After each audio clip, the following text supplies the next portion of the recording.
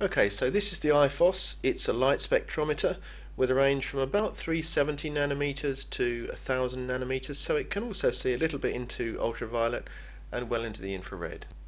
It comes with a sensor taken from a webcam which has a resolution of 640 by 480 pixels, and that gives it a resolution of about 1 nanometer. It plugs into the USB socket on any Windows computer and is seen as a webcam. It runs some free spectrometer software, open source, created by the folks at the Theramino project. That software allows you to calibrate the spectrometer using a known light source. You can also analyze the spectrums that you're seeing. You can capture them, you can dump them as XLS file and basically do your work. But you really need a webcam with manual exposure, and the one I was using became discontinued and was no longer available for sale, and you can't now get a standard definition webcam with manual exposure. They're just not to be had. And that was the end of the i-Phos. Well, after extensive testing and some product development, I found a replacement, and this is the i-Phos HD. It's identical in construction and in operation. The only difference is that it has an HD camera in it, and that camera was not harvested from a webcam.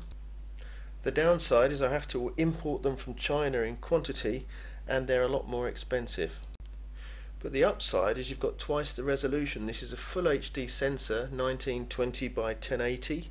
That gives us a resolution that's much better than the standard i-Phos. We also get glass optics and metal lens parts. That translates into more accuracy, more linearity and more stability in the instrument. This camera can also connect to non-Windows PCs, which opens the door to using them on any platform where you can find suitable software. Okay, let's compare the two models. We'll start with the i-Phos SD. Okay, well, we've got the standard i-Phos in there, presents as a trust webcam. You can see its resolution 640x480. Here's the CFL. Turn off auto and adjust the. Let's calibrate so we can orient where we are.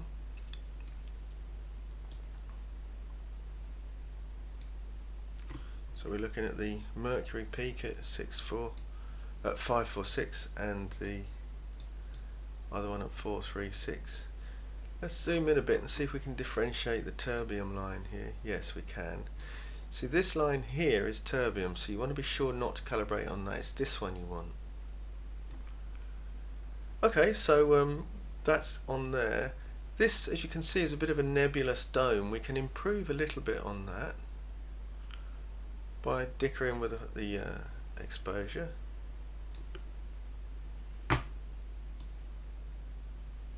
Okay, so it's now calibrated, and that's confirmed because this line is around 700 to 710. Let's just take a look around then.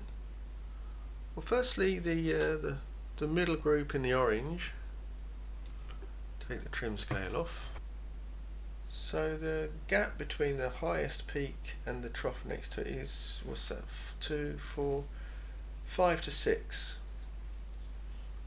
And that's not because this is really the way the spectrum is, it's due to smearing actually, because of the limited resolution and the plastic optics. But it's perfectly adequate for some applications, so it just depends on what you want to do. You know, if you're analysing light sources for use in indoor growing, then this is entirely adequate. There you're looking at PAR regions and you want to see what coverage you've got. You don't really want to know the nuances of inside a complex like this. Let's take a snap for comparison later. But anyway, let's have a look at this one, which presents as more or less a single peak. Let's see if we can get any more out of it with the exposure. It's still a single peak here. It's going to stay a single peak. Okay, fair enough. And then this one down here, we already saw how a peak emerges there.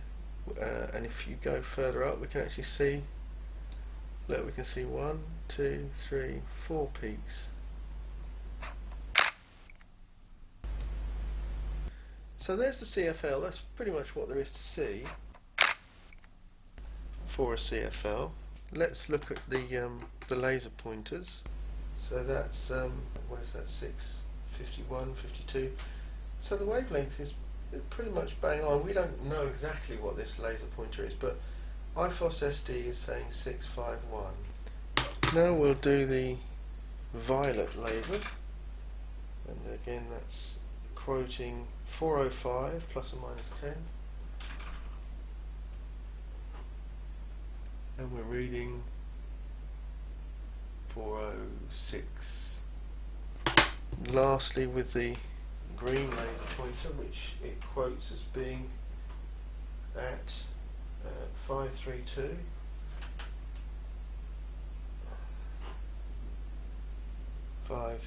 We've got there.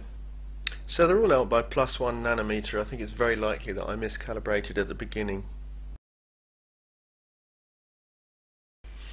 Okay, we're on the HD model now.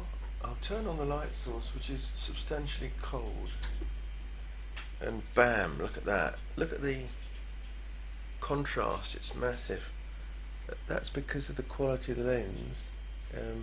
It's also much more stable, and I don't recalibrate it as much as I used to with the standard i-Phos. Let's explore a bit. This is the complex. This complex around this area is not visible with the standard i-Phos. And finally we'll take a look at the lasers. Here's the red one. Trouble lining it up there with a slot. There you go. And then here is the green one. This is the green one. Get those two peaks. One from the same deal with the standards as with the standards, but the sharpness is better because of the optics and the resolution. Finally, the violet one. Lastly, the ultraviolet one. 405. There you go. Well, there it is. I think that's all there is to say. The i-Phos HD is just the same to look at and to use as the i-Phos SD, but it's got full HD resolution. It's got glass lenses with metal supports and mounts. That leads to better fidelity and better stability. You can see much more. You can plug the camera into a non-Windows platform, which means if you can find suitable software, remember this software only runs on Windows, but if you can find or write suitable software, then you can take this with you to another platform. Now it does cost significantly more, but it's a significantly better instrument, and the i-Phos SD is not coming back anytime soon, so this is your only option if you want to buy something like this.